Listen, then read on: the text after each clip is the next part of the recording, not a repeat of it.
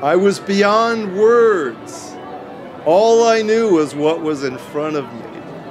We were filming in Quark's bar, and we took a break, and someone from the production office handed me this magazine and said congratulations and walked away.